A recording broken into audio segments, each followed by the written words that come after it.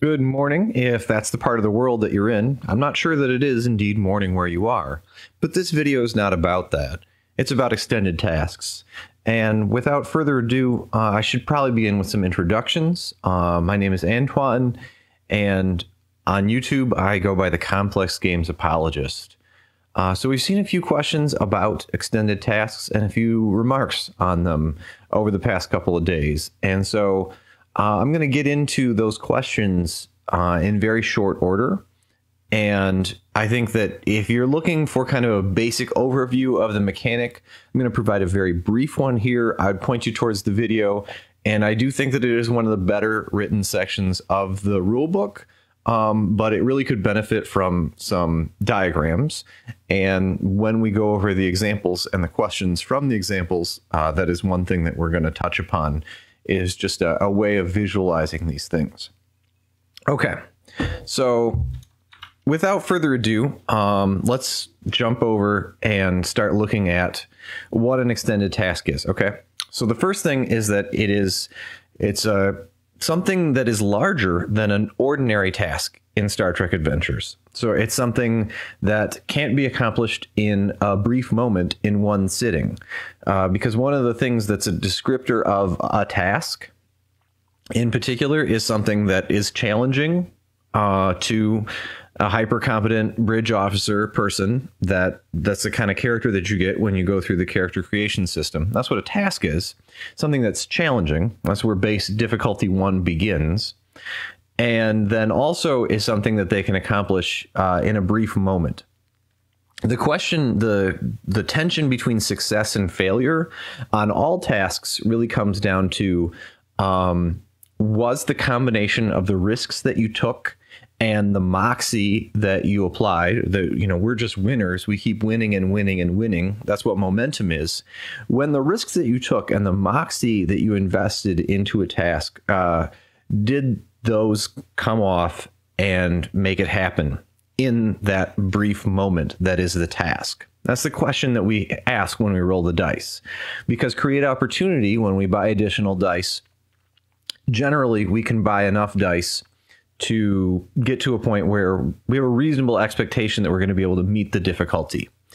All tasks really come down to that combination of moxie and risks. That's the question at play. And then you roll the dice to see if the risks and the moxie were enough or not. The game master can still offer success at cost. And in a success at cost situation, you suffer a complication, your character does, and you don't get to make any momentum spends after the task. You just get basic success. So with that in mind, one of the things that I'm going to point out is that success at cost is definitely a situation that can and will come up and is probably appropriate for extended task situations. But that is my impression through practice of actual play and reading the rules. Let's get into what makes an extended task different. First of all, there's a time pressure situation. There's pressure from the outside environment, either because you're in combat and you're being shot at, in which case you probably don't need to invoke any other mechanic, or you can use the time challenge mechanic, which I think really works very well for just about any kind of time pressure situation. You just define the intervals as opposed to moments in a time pressure situation that is just in a scale of hours, in which case you could define each attempt at the task as hours, as opposed to consuming intervals in the time challenge mechanic, which I'm not going to discuss in detail here. Or just each attempt takes a turn. And this is the thing about extended tasks that is different, is that there may take more than one attempt to complete. And so they're bigger than that one sitting moment. The things that differentiate them, their magnitude. They have a magnitude, which can be one or more. In order to get the breakthroughs that these individual little red hexagons mean, you need to get at least 5 work. And I'm going to talk about what work is. But after you succeeded at the extended task, then you pick up some challenge dice and you roll to do some work. And if you do at least 5 work, then you get a breakthrough. If the work track is filled up, then you also get a breakthrough if it's down to 0. And you could think of this like the hit point total of the extended task, or the stress track would be more appropriate, because it's very much akin to the stress track or shields in ship-to-ship combat. And you can get 2 breakthroughs at once. If you knock the track down to 0 and you get 5 work, that's 2 breakthroughs at the same time. So there you can end up in a situation where if the work track is small enough, a magnitude 2 extended task can be completed in a single roll. And that's perfectly fine. It's a thing to keep in mind when you're designing these. And it's a question about, well, what am I really doing here? What am I testing? Because, and this is where we have to look a little bit deeper into the mechanic to understand what's really at play and how it ticks. Take this example of a magnitude 2 extended task. And it has, let's just say it has a base difficulty of 2, okay? Then somebody sits down, the chief engineer sits down with his base difficulty 2 extended task, perhaps to modify the warp core to use an exotic form of antimatter that's just been beamed into one of the antimatter pods. The chief engineer picks up perhaps 4 dice, or perhaps they very confidently pick up 2 dice and they have an assistant, and they might have a focus that applies. So when they roll under their discipline of 4, then they're going to get 2 successes. And focuses, just as a footnote, that's another ingredient to the difference between success and failure, is do you have focus? It's mostly a question of margin of success. And only, it's just that little bit of expertise, I'm the right person for the job, can mean the difference between success and failure on tasks. Discipline score, however, has a really big impact on what comes next. Say that this chief engineer then succeeds. He picks up 2 plus his discipline score in challenge dice and rolls for progress on the work track. You pick up 6 dice. Say he has a discipline of engineering of 4. 6 challenge dice, and the expectation is that you'll probably roll about a 5. Is a little bit less than 1 is the expectation on each individual challenge die. A probability, if you do a probability analysis. They can be higher. But there's a non-repeatable spend that you can only do once on work tracks, but it's also the same spend that you can do when you're rolling for damage in combat, which is you can pick up some of those challenge dice, leaving others, so you can take your good rolls. You can leave the 2s and the 1+ effects and so on. You can leave those on the table, and you can pick up the 0s and just re-roll those. And so it's very easy to get to at least 5. Let's say that the chief engineer does this, and he gets 1 breakthrough, and he gets maybe 6 work. So there's only 4 work remaining on the track. Also, the base difficulty goes down to 1. So that's sort of, it's in a finish line mode now. The question now about the second roll, if it is to occur, is sort of, well, what's standing in his way? Did he generate threat? Did he roll complications? What does the opposing force do? If he's beaming this antimatter into the antimatter pods and setting up the injectors to take on this new kind of antimatter, what's stopping him from finishing the job? If you have threat in the pool, this is a good time to spend it to create complications. This is a good time to spend it on the create problem spend, which can increase that difficulty, which has been brought down to 1. Momentarily, you can pull it back up to 2 by spending the threat and narrating what's happening. One of the clamps is on the injection pod is jammed, and somebody has to go in there at some risk to themselves and unlock it, perhaps. The chief engineer is put into a situation where he's distracted because there's one of his younger assistants who's been the apple of his eye is walking straight into danger and might be in some amount of peril. And this really stymies the engineer because he can't make a good decision. And so maybe I just throw 2 threat and I propose that complication. And the player says, yeah, all right, that sounds like a meaningful complication for my character. And so the difficulty is escalated then. That's what the threat that the player is generating means in terms of the story and the narrative. So that's a really basic thing that can happen. But what if I told you that this magnitude 2 task is very easy to complete in one roll. It's very easy to get a work track of 10 completely full in a single roll. You know, that's just something to keep in mind when it comes to magnitude 2. So in some respects, magnitude 2 extended tasks, unless they have resistance, which is something that we'll discuss in a little bit, they're maybe not really the middle of the road, and they're maybe not even close. They're sort of the kind of almost the lowest tier of where invoking this mechanic makes sense. If I have time in the stream, I'll get to what a magnitude 1 extended task really means in terms of the numbers.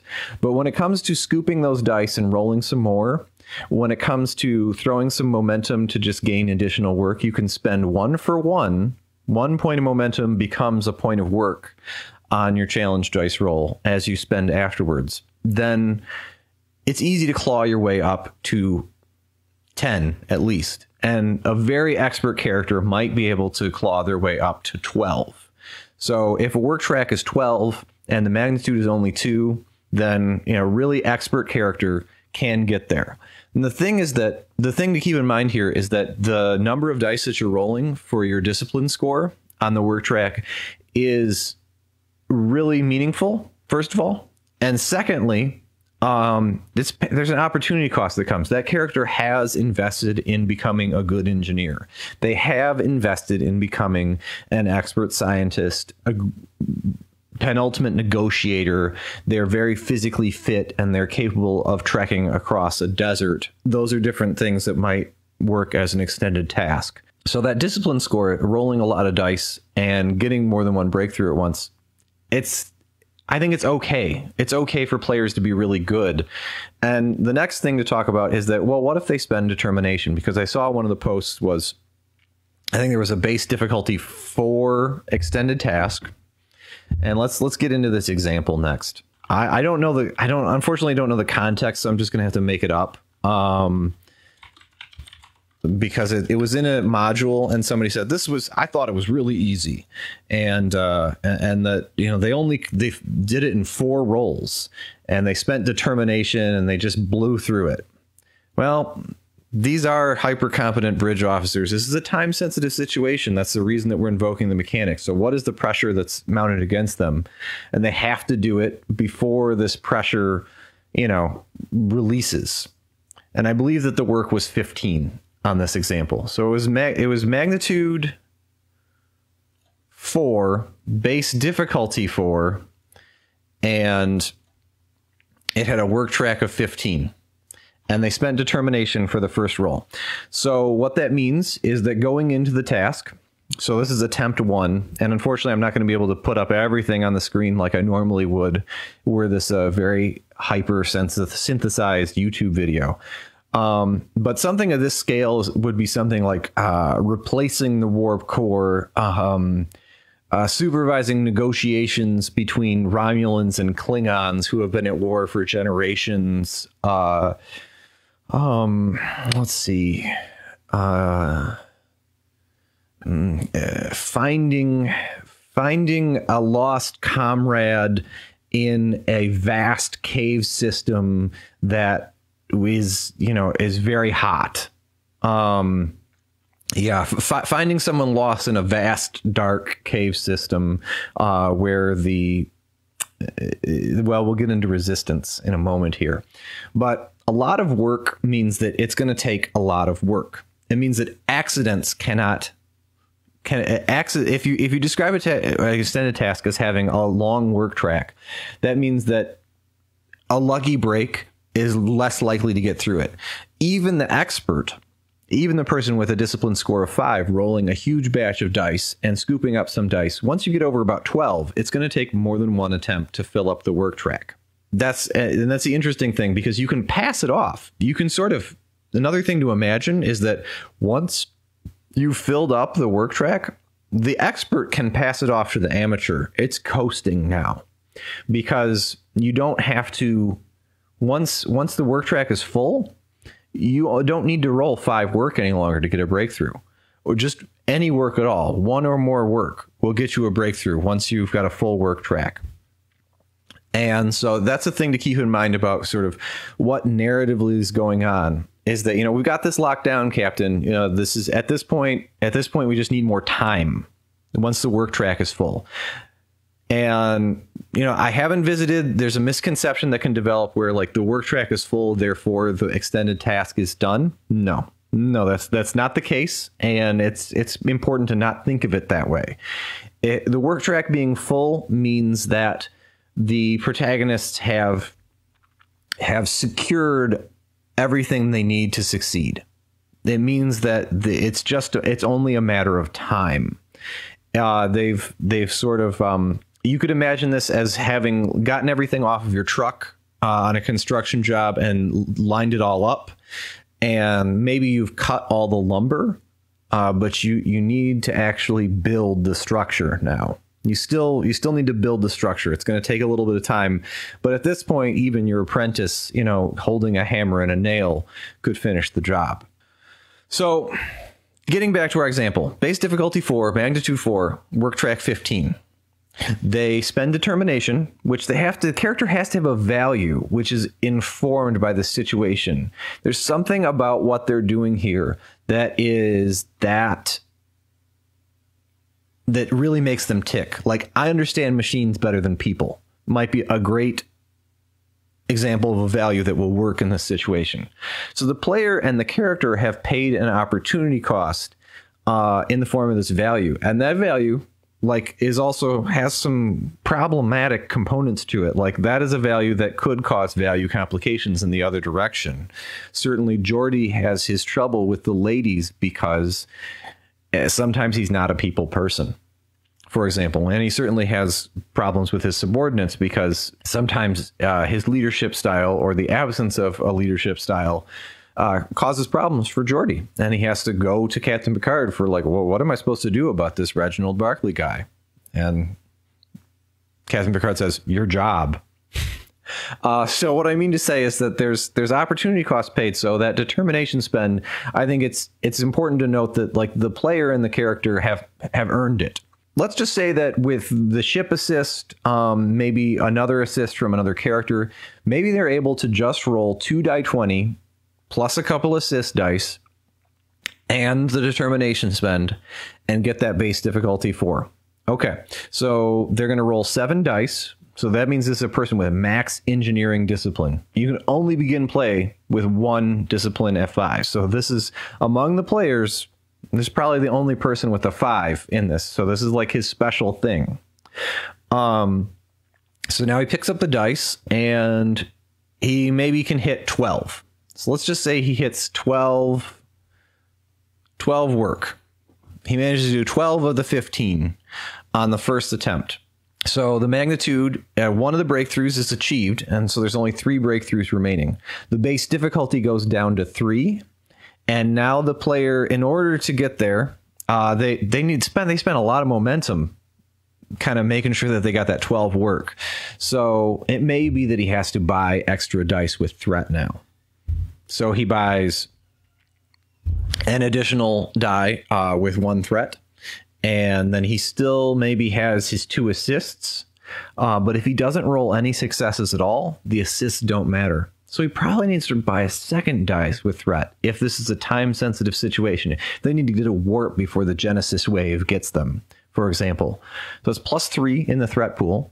So now we throw the dice. He gets maybe, let's say, 3 successes on his own dice because he has a focus that applies, which is not always certain. And then he also, on top of that, has the additional benefit of the assistants. And so the assistants maybe add an additional success. So we've got 4 successes, and now it's down to difficulty 3. The base difficulty went down to 3 when we got our first breakthrough. Okay, that means that we have 1 momentum going into this. So we don't really need to work too hard we can get 5 work, and we're going to hit 2 breakthroughs because we get the finish line moment and we get the when we hit 0, we're going to get a breakthrough. And if we hit 5 also, there's no negative hit points, but we have to ask, did we get 5? And did we knock it out to 0? 2 separate questions. So now we get 2 breakthroughs at once. And now there's only 1 breakthrough remaining, and the base difficulty will be 2. There's 3 threat in the pool, which can affect this next thing that occurs. And that 3 threat could be a scale 3 ship coming into the scene and attacking. It could be a notable NPC and 2 minor NPCs joining into a combat in an extended task situation.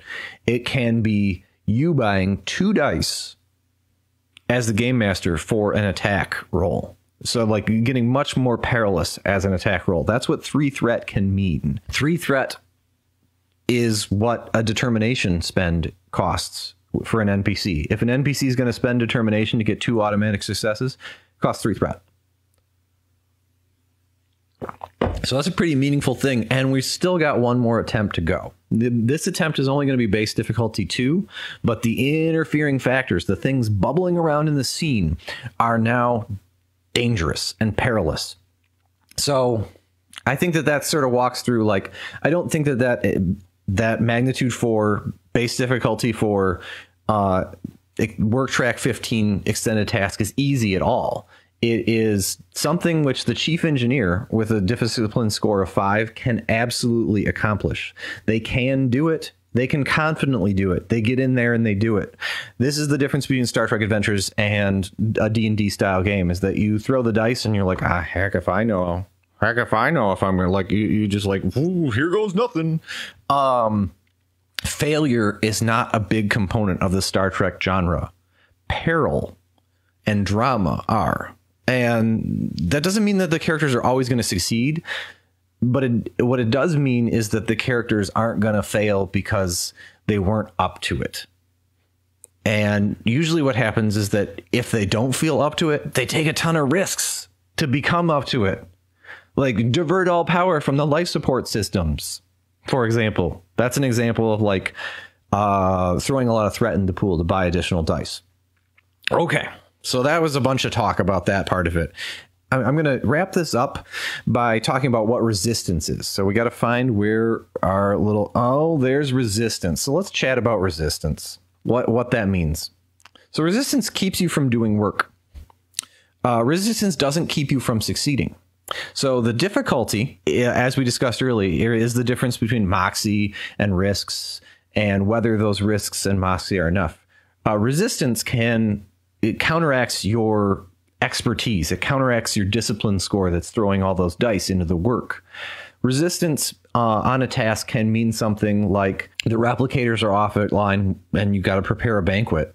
You know, you're back to doing things the old-fashioned way. You know, this is a surgery which requires an assistant, but all you have is an annoying EMH that is distracting you often and, you know, preventing you from making progress. It's not going to keep you from successfully doing the surgery.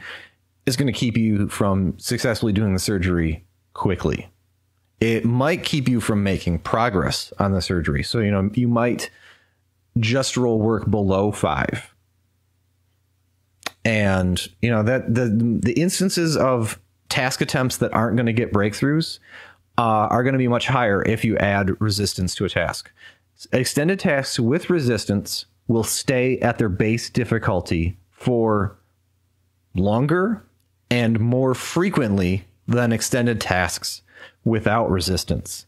The higher the resistance, the more often that the base difficulty will remain the same and that you'll kind of be just chipping away. So a high resistance task like resistance 4, boy, that's a tough one. If you want to design a situation where you think it's going to take that many attempts, and I mean, this is getting to the point where it'll preoccupy the entire episode. That's the thing to keep in mind. Okay. So that's the numerical effect of resistance, is that it changes the probability of breakthroughs, and it makes breakthroughs further away. And that makes filling up the work track to get the work down to 0 more meaningful. So a low work track, so let's say 8 work, but 4 resistance, that's the sort of thing where we got to chip at it until we get to a point where we're very confident that we've got this. So that's what designing an extended task in that vein means. An example of that might be, you know, the Thomas Edison type situation, you know, perspiration, inspiration, making the light bulb. And he tried, you know, thousands of compounds to find the right one. So that was a task with a lot of resistance, But once they made that light bulb, they were kind of job done. So let's talk through the different magnitudes and what their personality is, and then we're going to wrap up. Okay, so magnitude 1 task has to have resistance, or it's just a regular task. Because the work track, if it's 5, the work track, if it's 10, the work track, even if it's 20, it doesn't mean a lick, because if the character rolls 5 work, the job's gone. So that's what the magnitude 1 tasks are only appropriate with resistance. And what they mean is probably a situation where it's like, I should know how to do this, Captain, but it's, like I can't, there's something stopping me. So like maybe a task could become magnitude 1 with some resistance from being a regular task because of a complication that's in play. That's an example. Like a complication could cause that.